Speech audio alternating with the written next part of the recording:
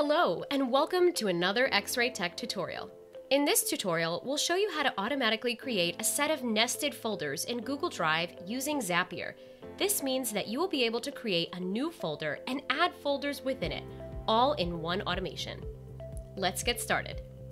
To start, you'll need to create a triggering event before you can add actions like creating folders. For this video, we'll use a new record in our Airtable database of clients as our trigger. Once the onboard box is checked for a client in this database, that record will appear in the onboarded clients view, triggering the automation to run. To learn more about triggering automations with Airtable, pause this video and click on this link. Now that we've laid the groundwork for our trigger, the next step is to open Zapier and create a new Zap. Under Choose App and Event, choose Airtable, and under Trigger Event, select New Record.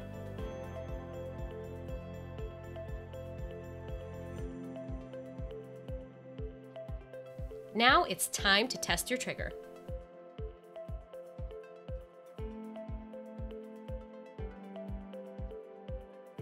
After a quick test, add a step, choose Google Drive as the app, and choose Create Folder as the action event. Select the drive that you'd like to use, or leave the field blank to default to using My Drive. Next, you'll need to specify the parent folder where you want to create your first new folder. The easiest and most reliable way to identify a Google Drive folder in Zapier is to grab its ID from the URL. In a separate tab, launch Google Drive and open the folder that you want to use. In your address bar, highlight the string of characters that comes after folders. This is the ID of the folder, and referencing it is the best way to designate a folder for use in Zapier. Take this copied ID and paste it into the parent folder field. Now, give your new folder a name. We recommend using data from your trigger to make sure that the name will be unique each time that the automation runs. We'll use the client name from our Airtable trigger.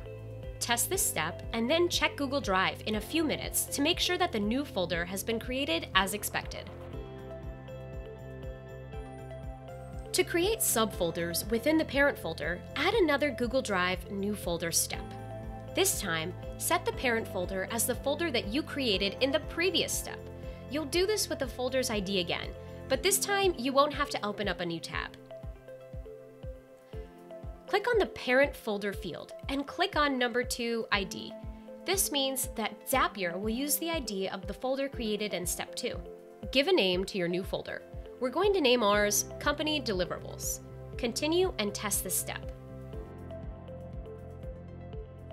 You can use the alternate link to pull up your folder in Drive and confirm that it worked properly. If you'd like to add more folders, you can repeat these steps. Now you can turn your Zap on and give it a complete test all at once. Add a new record to your Airtable view, or do whatever you need to in order to activate your chosen trigger, and wait a few minutes. Once the Zap runs, it will create all of your folders simultaneously. Just note, you may need to wait several minutes in order for your Zap to run. If you enjoyed this tutorial, please like and subscribe to support the channel. If you'd like to learn more about no-code and low-code automation, follow us on LinkedIn, Twitter, or Facebook, and you can find all of our content on our website at xray.tech. You can check out all of those links in the description down below, and as always, don't forget, keep the flow.